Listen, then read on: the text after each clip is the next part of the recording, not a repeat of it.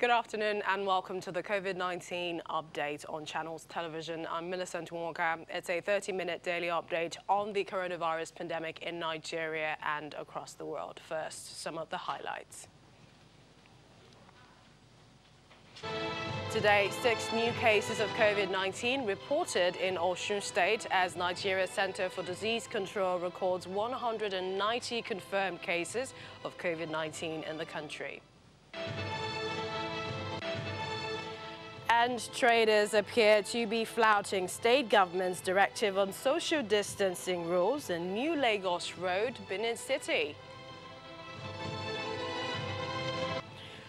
It's more COVID-19 cases in Nigeria as the Nigeria Center for Disease Control, NCDC, puts the total number of confirmed cases in the country now at 190, with 20 persons discharged and 2 deaths recorded. 6 new cases of the virus was reported in Osun State, making it the 3rd highest after the Federal Capital Territory. Now, looking at the Center for Disease Control, continue to call for the cooperation and collaboration of Nigerians as it deploys healthcare teams for contact tracing.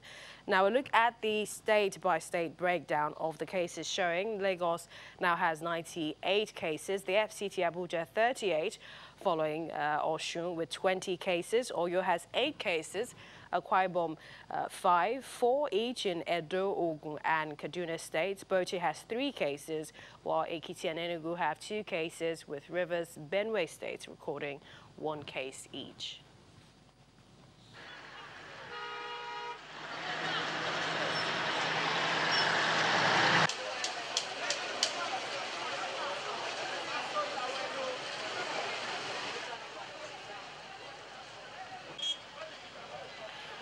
Now, after 2 fatalities as a result of COVID-19 in Nigeria, it appears that some people are still not paying attention to the call for social distancing. Now, this large crowd, you see, is on the new Lagos Road, close to the new Benin market in Benin City, the Edo State capital.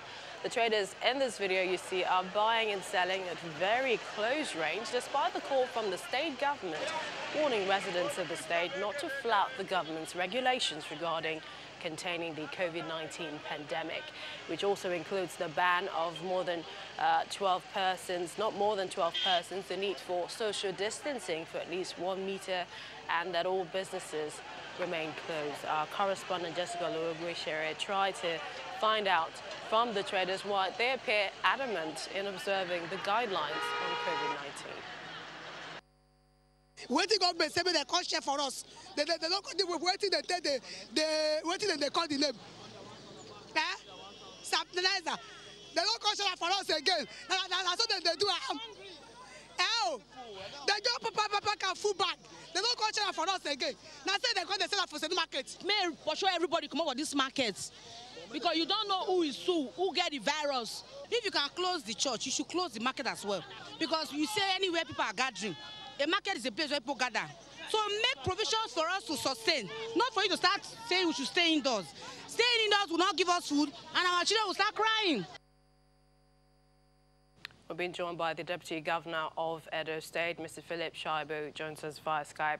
Thank you so much for joining us at this time. I see that you are looking quite compliant, if I may. But tell us what's happening in Benin City, especially New Road. It appeared there's nothing like social distancing there. Yeah, we are actually having situation in our hands, and you know the issue of coronavirus, we have to be civil and we have to go from the angle of being public awareness and appealing to our people. This is, we're trying to be careful not to use force, because we discovered that force will not be the order of the day at this time, but to appeal. We had a meeting this morning with Mr. Governor and the task force, and we have asked the security agency to enforce the partial lockdown in the state. Only essential commodities stores should be open, and that we agreed this morning that the law enforcement agencies should enforce. Tell us about the allegations coming that the sanitizers, rather officials from government, are profiting from it, that they were supposed to be free, but they're making money. They're asking people to pay for it. The sanitizers going around the state, the local governments and some of the markets as well. That is not true. We are distributing our sanitizer through the local government and to various palaces. And we have insisted that these sanitizers are free. We have no record of any of them that have been reported to us to be selling. And if we do know, obviously we'll be arrested. So those are just social media discussion. We have no record of anybody or information of any of our staff. Because this COVID-19 task force is not just a government thing. It's a collaboration with the religious bodies, with traditional rulers, and stakeholders. So we have everybody represented in this task force. So I think those are just social media discussion. Finally, tell us about the 4 cases we understand that Edo State has, how they are doing, and also your efforts, and that's the state government, in ensuring that strict compliance is adhered to some of the guidelines you've put out there. Yeah, the social distances to some feel it's just keeping 2 meters from each other. No, social distance that we are enforcing in Edo State has to do with you staying at home, unless it becomes very important that I should leave home, because we want to cut the chain of this spread. And the easiest way to cut this chain is for our people to remain at home. And only essential services are allowed to open. We don't want to do a total lockdown, because when you look at the economic aspect of total lockdown, vis-a-vis trying to cut the spread, we have to we have to arrive at a balance, and that's what we are trying to achieve in Edo. But it's a problem for us, and we are already looking at how to really enforce it, and that is why we've told the security agency and our POL to go out this morning. The police went through training yesterday on how to be civil, because we don't want our people to be molested. Their human rights and dignity must be observed. So. And also we are going on public awareness, and also using the stakeholders, using the religious body, using the traditional rulers to appeal to our conscience for us to actually observe. Coronavirus is not for the rich, it's not for the poor, it's for everybody. So we are passing on this information through our public awareness campaign, from the media up to town criers at the ward level and village level, to sensitize our people, because we have to go through persuasion. And for the facilities, we are on top of our facility. The cell of Obasanjo is completely dedicated, and the main hospital that is having about 158 beds is undergoing uplifting as we speak. All the patients that were admitted there, they moved to Edo Specialist Hospital for us to clean up that facility to join with the existing isolation center. There are other existing isolation center in Stella of Obasanjo, but the entire hospital now is being converted for COVID-19 isolation centers and holding centers. Right. And yes. Well, we'd like to thank you. Wish we had more time, but thank you. Wish you all the best as you go about trying to stem the tide of COVID-19. Thank you, the Deputy Governor of Edo State, Philip Shaibu, for joining us on the program. Thank you, Millicent. Thank you very much for having me. All right, we're going to touch base in Kano State, but just before that, joining us in the studio is a doctor, that's a public health physician. We'd like to thank you for joining us at this time, Dr. Oriyike Ogunyemi. Thank you so much. Thank you for having me. All right, now looking at everything, that situation in Benin City, does that give you cause to worry? Yes, because even though we're doing well in Lagos, it's still a global issue. So whatever affects Benin City, definitely, at the end of the day, will cascade down to Lagos as well. So yes, it gives a cause for concern. And I think that they should look into how Lagos State has been doing it, what measures we have put in place on Lagos, how we have to an extent been able to go ahead with the lockdown in Lagos. Because driving through the streets of Ikeja this morning, it was like a ghost town. You could barely see people around. There were no downfall buses, no commuters, very few people on the road. You have security personnel at virtually every checkpoint, asking you who you are, where you're going. So yes, in Lagos, I think it's working, and they might want to take a cue from that in Benin. Looking at perhaps other things that they could be doing and what some other state governments are doing, including the federal government, decontamination, disinfecting marketplaces, public places, and homes as well. Do you think that there is any maybe major impact that this has with regards to preventing the spread of COVID-19? Oh, yes. Oh, yes. Now, you have to look into what other countries have done as well. If you look at China, you see quite a number of videos being shown of how China is decontaminating the environment. I think that's one of the reasons why China so far has been able to an extent, curtail the spread of coronavirus in China. If you look at China, they're doing quite well now, despite the fact that the virus started up from China. Now, the decontamination issue is very helpful. I don't know if you saw this record, something on, I think, a sheep, that after about 14 days, they still found the virus on shelves and stuff like that. So that means there's a possibility of the virus surviving for a while outside the human body. Research is still going on. There's still so many things we don't know about the virus. So if decontamination would help, I think we should go ahead and do it. All right, let's quickly go to our correspondent who hears live for us in Kano, Idris Jibrin, to give us an update on the compliance levels there. Idris, is there a curfew, and what about social distancing in the metropolis? Well, thank you very much, Millicent. Like you know, Kano state government did not initiate a total lockdown of the state, but rather the state government has ordered all civil servants and students to stay at home. And the state government has also ordered the closure of all entry and exit points across the commercial city of Kano. So in some places, especially marketplaces, you will observe that there is some level of compliance to social distances. But in some places, you will not actually see that actual compliance of social distances. For example, in terms of the issue of border closure, closing of entry and exit points of Kano State, behind me what you are seeing is Zaria Road, which means anybody coming in from Abuja, Kaduna, Zaria and Jigawa, they are coming through this route. And the park you are seeing behind me is called Kano Line Motor Park. It is one of the major bus stops where vehicles coming from those axes I've just mentioned used to park and stay. So what you are seeing, there is a congestion of tricycles and some buses there, which means there are some vehicles that used to enter Kano through some routes probably that were not identified by security operatives.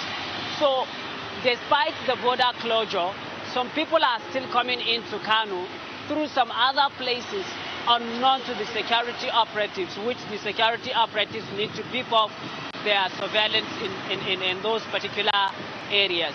But generally, in terms of social distancing, in some places you will see social distancing, but in some places you will not see it, especially in marketplaces across the state. Jibrin, we understand the state governor, Ganduje, was leading a task force earlier in the week to enforce compliance at the borders. How is that going? Because, you've talked about this particular border and perhaps the compliance levels at the other areas. Exactly, Millicent. Earlier, state governor has set off two committees. There is the task force committee and also there is a fundraising committee. And the fundraising committee was essentially established to raise funds and other necessary food items that will be used to assist especially the less privileged and the vulnerable ones. Yesterday, that committee held a press conference in which they announced that over 300 million naira were so far collected from various donors across the state, and a large quantity of food items were also collected. The committee has announced that distribution of those food items had already commenced. And in the next coming days, they will start distributing other necessary food items to the vulnerables and the less privileged. I must also tell you that there are also places that were identified to be isolation centers. There are people who have not donated money. Instead, they provided isolation centers. All right, for example, Idris. Alhaji Ali Kodangote has pledged to convert Sani Abacha Stadium into a 600-bed capacity isolation center. All right, we need to go on a break now. We'll come back to you for some more updates coming there from Kano, some of the stimulus packages of the state government. But still to come on the program, we'll tell you why the new twins to a family in India, they've been named after the COVID-19 pandemic. Do join us again.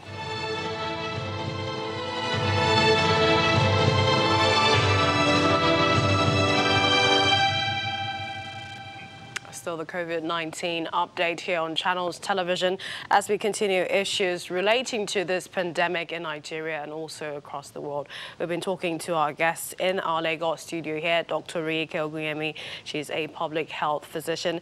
Let's go back to, you saw our correspondent there in Kano talking about the palliatives coming in from the state governments, and this is also going across. Some people are saying this is not sufficient, but if you heard the respondents there at the New Lagos Benin market, they were saying they need to go out to fend and feed themselves, but they then also have to social distance. So are we between a rock and a hard place, or what should be priority for families in this period?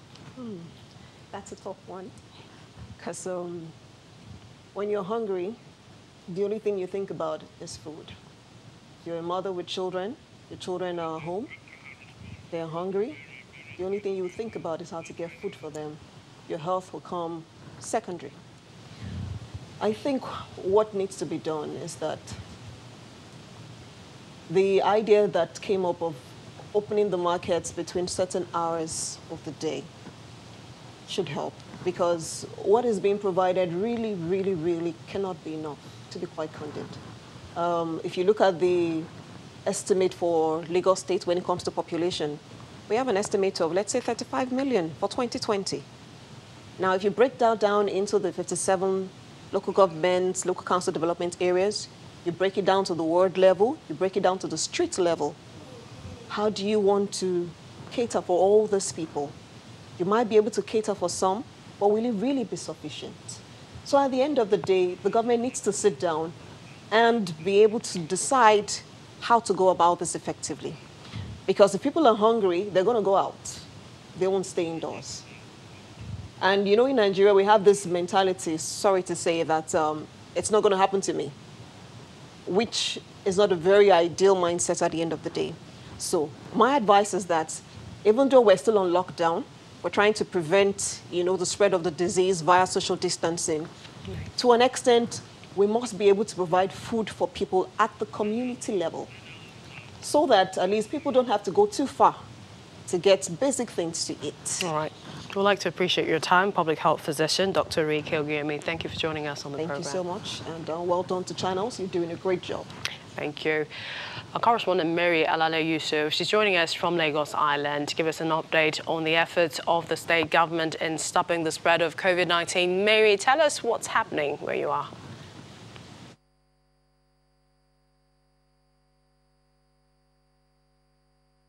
Well, in a few minutes, Millicent will be going into the hall to have a press briefing that will be chaired by the Commissioner for Health. We'll be expecting him to tell us what is happening so far in this lockdown. As we know, they spoke about having just over 6,000 contacts that they had to go through, and they'd gone through 71% of those contacts. And we have 184 cases right now. Now, that means they've gone through more than 4,000 contacts. For us to have 184 positive results is quite impressive, because there are only about 2,000 contacts to still go through. Now, we might expect, we should not be surprised if more positive results come out, because these are people who came in contact with other cases. But what we should be happy about is this lockdown. The popular saying goes that the virus does not move, it's people who move. So if people are kept still, then the virus is kept still a bit longer. So we'll be expecting to tell the Commissioner for Health to tell us more about what is happening with the rest of the contacts. Perhaps you might also tell us a bit about the training. We hear there are lots of volunteers that are undergoing training to help fight the spread. How is that going?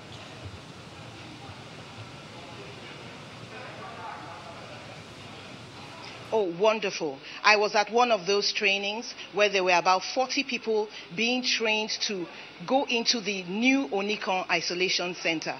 And they made me understand that these trainings will go on for 4 to 6 weeks. So people will keep coming, volunteers will keep coming and keep being trained for these places. So Lagos is actually looking very good when you think about personnel. Then also the markets. So far we've heard of 25 markets. We'll be expecting that the Commissioner will probably tell us about more markets that are being opened so that people can buy stuff near their houses and won't have to enter buses, which will also help stop the spread as well. Then there was the issue some time ago about people going out, recovering, and coming back with infections. I put this question to the Commissioner for Health, this concern to him about what's happening in other nations, but he reiterated that a molecular test, really sensitive test, is being used right here, and it can pick up even one virus if it is present in the person's body. So if he gives a clean bill of health, then the person is safe to interact with. Millicent? All right, thank you so much, Mirella Yusuf. Catch up with you a little later on with the latest there from Lagos Island. Let's go over to the world now. The latest figures from the Johns Hopkins University are showing more than 1 million cases of COVID-19 registered globally. It's another grim milestone as the world grapples with the pandemic. And nearly 53,000 people have died so far, with more than 200,000 infected. Unbelievable, you might say. Well, the World Health Organization has live updates on the pandemic each moment, depending on where you are, the number of cases, the number of deaths, and we appear to be having quite different figures when you look at the World Health Organization and Johns Hopkins University COVID-19 Resource Center. They seem to be ahead, looking at several of how they collate their data on the pandemic across the world. Well, Channels Television brings you another special update of COVID-19. Don't forget to join us then. That's at 6 p.m. But keep watching Channels Television, your home for the news. I'm Millicent Walker. Bye for now.